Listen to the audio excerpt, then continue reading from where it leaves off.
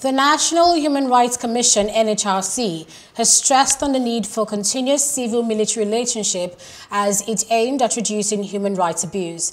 The Executive Secretary of the NHRC, Tony Ojukwu, while speaking at the capacity building training organized for military officers in Yobe, the Adamawa state capital, Ojukwu says such training for military officers will enhance civil-military relationship, thereby leading to the respect for human rights.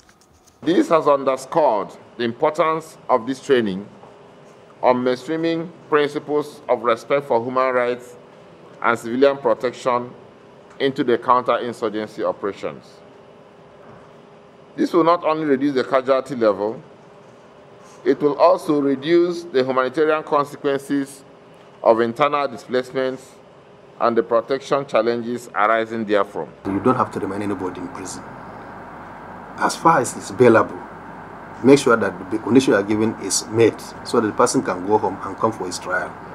So that too is in place.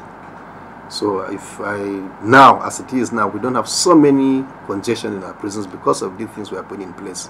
And we'll continue to put them in place and we will achieve what we want to achieve. Human rights training is going to go a long way in enhancing the personnel of the armed forces' ability to carry out their jobs and protect the human rights of people in which we deal with within our area of responsibility. It will also help us in the discharge of our constitutional roles in line with the Chief of Army Staff's vision to be able to protect and guide and also safeguard the human rights of civilians and people within our area of responsibility.